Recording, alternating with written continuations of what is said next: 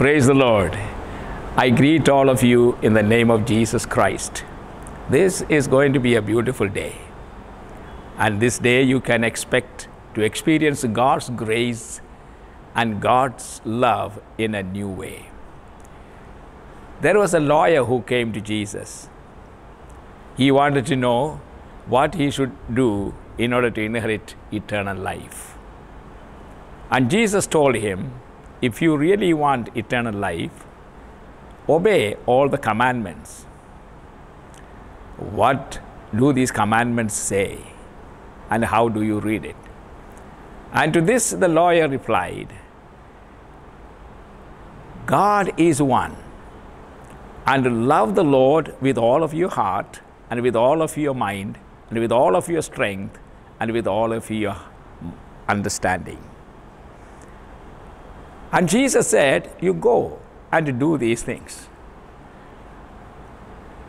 And the lawyer wanted to justify himself. So he said, who is my neighbor? And he thought he was smart. And he did not know what the answer of Jesus Christ would be.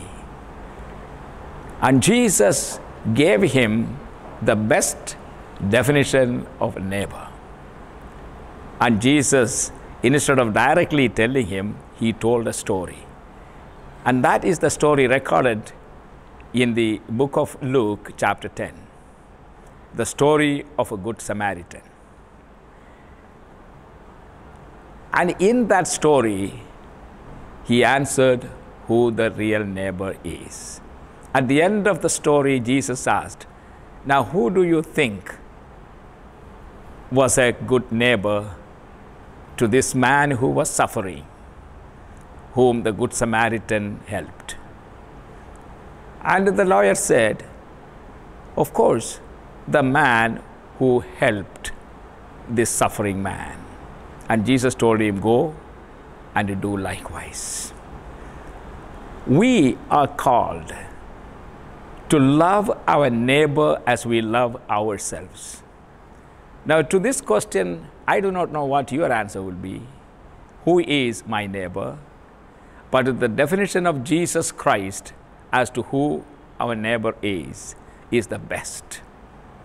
Someone whom we meet along the way, perhaps for the first time, who is desperate and desperately looking for someone to come and help him in his situation. And if we meet someone, treat him as our neighbor whom God is providing today to show kindness.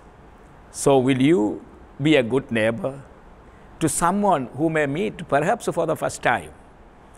But that first time meeting of this man who is in desperate need gives you an opportunity to show the love of God. So be a good neighbor to someone who needs you and you help. You shall be blessed. God bless you and have a good day.